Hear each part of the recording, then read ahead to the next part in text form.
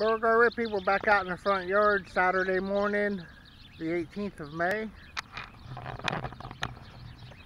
Everybody's out 8:30 in the morning getting ready to go wherever they're going. Up bright and early, aren't they? But I wanted to show my progress on the poppies. It started out really foggy and it's came a long way in a short amount of time. The sun, we're talking 80-degree weather, and I'm having trouble dressing for the weather myself. Haven't tagged my bike yet. Our first cutting hay is going to be monstrous by the time we get in there. So, but we've got it easy compared to a lot of people. I'm seeing things on the news and I'm worrying a lot about what's going on for some reason, but got it made here, no worries. But this is like a one-day thing, and I want to be sure to get this on camera.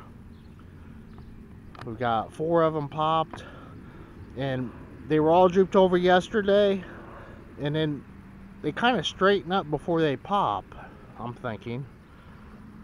These have been here at least 60 years. They were here when we moved here, and then the outside part pops off. And I'll show you again when we're done. The bees will come in here when it's nice and warm, and there's a little grain bin in there with seeds in it. And it opens up. It looks like the Statue of Liberty head, kind of a crown.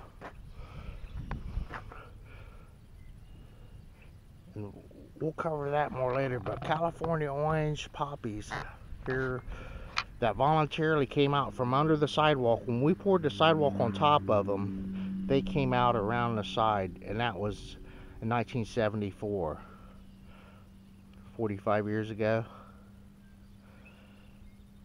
And they were here probably 45 years before that. And it was a whole different garage. There was no sidewalk here or anything. Kind of how it is out here. I think everything's going to be alright out here. That's what the turkeys, they've been around thousands of years and everything. So another challenging year here at 3699 Ranch. We'll see if we can get her done today and this weekend. Thank you for watching my videos. Beauregard Rippy, looking at some poppies.